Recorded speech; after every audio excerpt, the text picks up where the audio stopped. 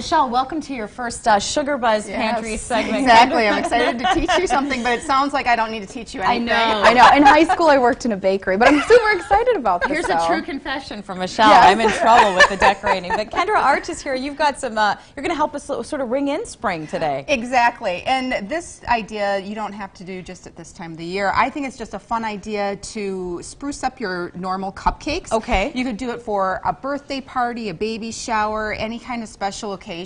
But I thought this would be a little fun way to do your cupcakes. And it's all over the internet right now. On blogs or recipe websites. I've seen this idea how many different areas. Okay. So what we're going to do is you just take a normal white cake mix. What we're going to do is we're going to basically color our cake batter. So you just put a little bit of your food coloring into your cake batter. You need a white cake mix. Okay. And then once it's all mixed up according to your box directions. How many drops are we talking here? A couple of them. One or two is all that you really need. Okay. And then you mix it up. Divide it into the number of containers that you want to have different colors. And then add your food coloring. Gotcha. And then we mix it all up. So you have all these really cool colors. And then what you'll do is you'll take your cupcakes, or your cupcake liner. Okay.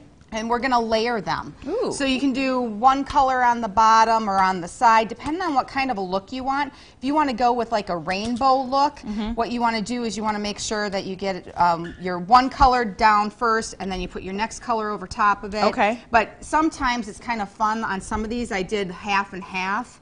So you put a little bit. Oh, on one side and on one side. And then if Michelle puts her blue on top of that, what it looks like when you get done baking it is you have all these different colors. So this one I have red and yellow and green and blue. And what I think it looks really cool in the white cupcake liners, so you can see the different colors. But if you want it to be kind of a surprise for people, put it in your darker colors, and then they won't be able to tell until they open it up. And so when they get done, isn't that fun? Isn't that a cool cupcake? That's very fun. And you open it up, and so you can see all the different colors on the inside. And my kids were eating these, and my daughter's like, "That's the coolest thing!" And all the colored cupcakes were gone before the plain white or the yellow ones. You know. And so easy to do that. Very easy. And you could do this with pancake batter if you wanted to. Oh, that would be that would be fun for your kids. Or if you're going to do a big sheet cake or even a 9x13, make up a couple of different colors and then just pour it in different areas of the cake. And then this way you have different layers or different colors anyway. And then you've got some great decorating ideas. You're going to show us one today. One of them that we're going to do, we're going to make these little birdies because the birds are going to be coming out pretty soon. So all you need to do is you need to just take some brown frosting and ice your cupcake. And while you're doing that, these are like little malted milk eggs that you can get in the store. And all I'm going to do to make the little bird is I'm going to take, these are edible magic markers. These are called food doodlers.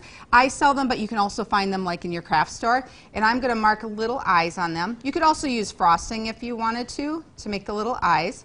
And then to make the little beaks, I just took a number 3 tip, and you just take, make little dots and pull up. And this one is white, but I have orange on here. There's also pink here. And then you just stick them right on top of your cupcake. Okay.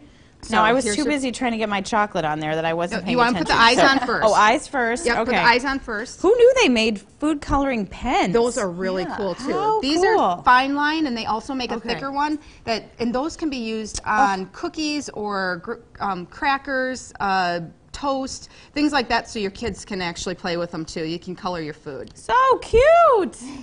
Oh, and then just stick those on. Yep, and you can do the orange beak or the white beak. Right. Oh. And this way, you know, pretty soon we're going to have little birdies coming out everywhere. So. And this will be very, very appropriate. And if our guys can get a shot of all of the different kind of decorating ideas, you do a lot of classes. You just did one with this bouquet of flowers, I did a cupcake bouquet, and we're going to do another one. This time it's going to be down in Viroqua on April 9th. And I also have a cake pops class coming up on April 2nd. So all you have to do is go to my website, thesugarbuzzpantry.com, and it has all the information there on how to sign up. I have a newsletter and Facebook, and it's just, there's some different ideas on there as well. This is just the sort of tip of the iceberg of ideas that you can come up with. Exactly. Well, Kendra Arch from the Sugar Buzz Pantry, we appreciate you coming in. We're going to take a break, maybe give these a try, and then we'll be right back. Yeah, oh, that's good. Michelle, so good. We'll be right back.